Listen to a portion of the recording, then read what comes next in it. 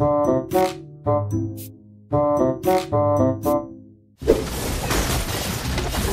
bully me! An enemy has been slain.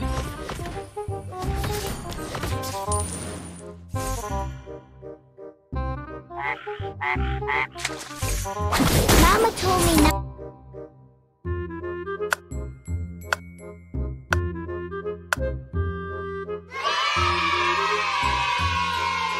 First of all, Angela, Vexana, and Layla were all at bot lane, meaning at that moment, none of those three will be defending the mid lane tower. In fact, later on, we will see that the three would continue to overstay at the bot lane. Second, once the enemy does rotate to the mid lane, I have Flicker as well as Nana's passive ability as forms of escape.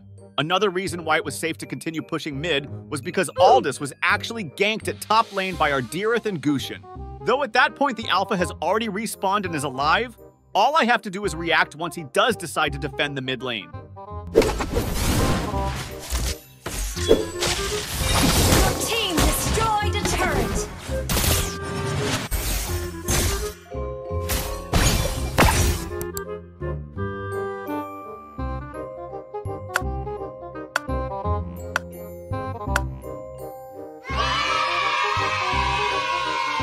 Though entering bushes is not recommended when the enemy is missing, that isn't always necessarily the case.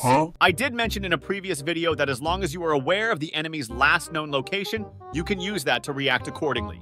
Like in this case, since I was aware of the enemy's last positions, I am 99% sure that at that moment, no one is positioned at left bush mid. But hold on. You might be wondering, why didn't I help my teammates at the bot lane in the first scenario? Well, that is simple. In solo queue, your mindset should always be to quote-unquote carry the team. Of course! Especially if you are a damage dealer. If that means pushing the mid tower to benefit a lot from its gold plating, then so be it. The quicker I get my items, then I would be at a much better position to help the team. That doesn't mean, however, that you shouldn't help your team at all. Of course, you should support your team when you can.